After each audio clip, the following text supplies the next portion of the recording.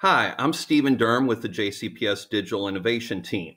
And today is Tech Tip Tuesday, and I'm going to share with you how to update your Chromebook and, if needed, how to power wash the Chromebook. Now, remember, a Chromebook is basically a device that helps you get to Google, and everything that you create is then saved in the Google Cloud. So you're not actually saving anything on the device itself. So if you're having issues with it, there is no problem with power washing, which basically kind of resets it to how it was when you got it brand new. So if anything is messed up in the internal systems or the settings, it'll reset it to its original, like it was just out of the box. And then you sign into Google and can still access all your data. The great thing about power washing is it can be done by anyone, anywhere. You can do it if you're at school. You can do it if you're at home. All you have to do is be able to connect to the network so that it can authenticate it. But a student can do it. A younger student can do it with adult help. Anybody that has a Chromebook, and a parent can do it. Any family member, teachers can do it with their JCPS Chromebooks as well. So if you're having issues, if your Chromebook is just not running right or you think it can run better, you can always check for an update. And then if you want, power wash that Chromebook. Here's the directions for power washing. They will be attached to the YouTube video. They'll be in the resources, so you can check that out. One of the first things it asks for is what version of OS your Chromebook is running. OS is the operating system. So are you running an older Chrome OS, version 81 and previous, or a newer version? And depending on that, tells us which directions to follow. Well, let's go ahead and find out what version of OS we're running. So you want to be signed in, powered on, and connected to Wi-Fi. We'll click on the clock, and then we're going to go to settings, which is this gear right here.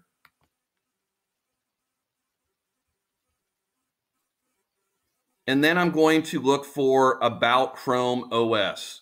And this is about our Chrome operating system. So I'm going to click that. And then it says I am version 86. And actually, you can see it's updating my device. Earlier, you can click right here's a blue button. I wish I would have showed you, saved it for that. But right here's a blue button, and you can check for updates. So that's where you want to click if you want to update your device. And as you can see, I'm updating to make sure I have the most up-to-date version of Google Chrome. So that'll get me all the Google features that have been included. So that's how to update. Come to About Chrome OS, look for the blue button, check for updates, and then it will update your device if needed. So let's go back to those directions. So I have version 86, so I'm going to do the newer settings. So first thing we're going to need to do is sign out of the Chromebook. To do that, you're going to come over here and just click Sign Out. And then we're going to press and hold Control-Alt-Shift+R. So if you're not used to doing all those, whole button presses, I like to go ahead and hold down Control-Shift-Alt all at the same time. And then when I'm ready with my other hand, I press and hold down the R. Then it's going to say, it's going to give you the option to restart. You're going to select Restart. And in the box that appears, it's going to say select Power Wash and Continue. So you select Power Wash, Continue. It doesn't take that long, like 5 minutes tops. And then it's going to ask you to, if it does, it'll ask you to enroll the Chromebook. What this means is just sign in with your Google account. So if it's a personal Chromebook and you have your personal Google account, do that. If it's a JCPS device or a student device, you want to use that JCPS email and password. That is your JCPS Google account. That will enroll it back in the JCPS domain.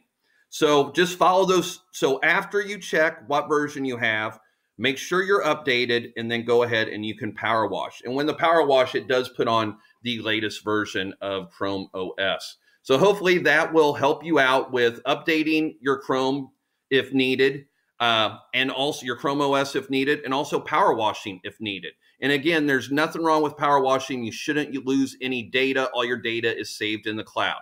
So hopefully this tech tip has been helpful, and we'll be back with more. You can always check out the Tech Tip Tuesday playlist on the JCPS Digital Learning channel. Thank you. Take care.